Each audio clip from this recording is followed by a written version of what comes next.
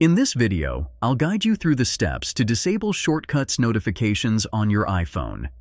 Before we begin, don't forget to like this video. Also, leave a comment and subscribe for more videos. Disabling shortcuts notifications on an iPhone can help reduce distractions and keep the notification center uncluttered. It also provides a smoother user experience by preventing frequent and unnecessary alerts from automation triggers. Additionally, it enhances privacy by preventing others from seeing your shortcuts activities. To get started, first, let's open the Shortcuts app. You can easily find it by swiping down on your home screen and typing Shortcuts into the search bar. Once you're in the Shortcuts app, look for the Automation tab located at the bottom center of the screen and tap on it. Here, you'll see a list of all your automations. Click on the automation you wish to disable.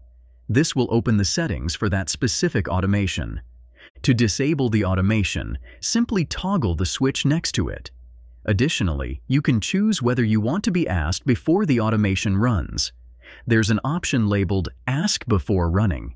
You can toggle this off if you prefer the automation to run without any prompts. And that's it.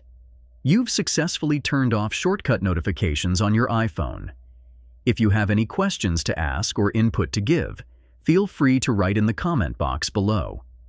If you found this tutorial helpful, please give it a like and subscribe to my channel. You are also welcome to visit my website, MediaMagnetGuide.com, for lots of tutorials and resources.